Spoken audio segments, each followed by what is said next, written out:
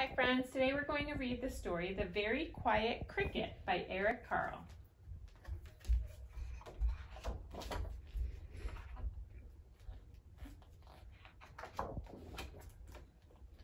One warm day, from a tiny egg, a little cricket was born. "Welcome," chirped a big cricket, rubbing his wings together.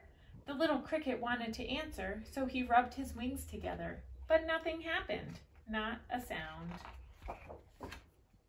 "Good morning," whizzed a locust, spinning through the air.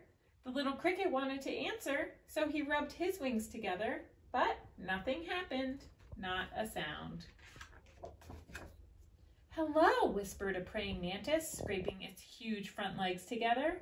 The little cricket wanted to answer, so he rubbed his wings together, but nothing happened, not a sound.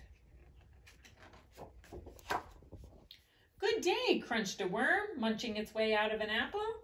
The little cricket wanted to answer, so he rubbed his wings together, but nothing happened, not a sound.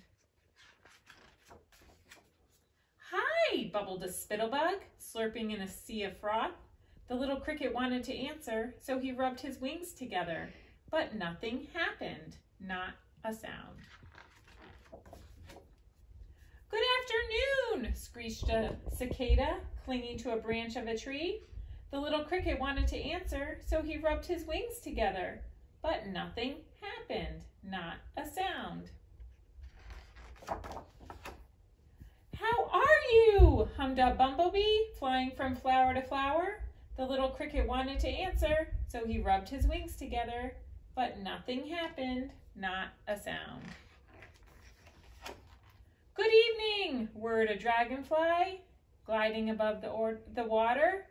The little cricket wanted to answer, so he rubbed his wings together, but nothing happened, not a sound. "Good night," buzzed the mosquitoes, dancing among the stars. The little cricket wanted to answer, so he rubbed his wings together, but nothing happened, not a sound.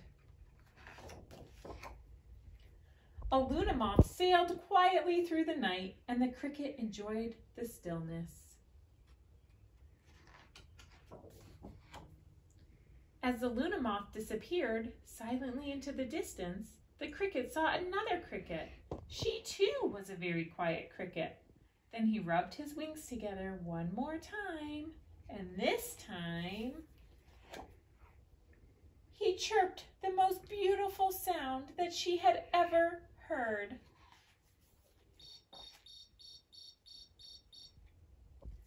The end.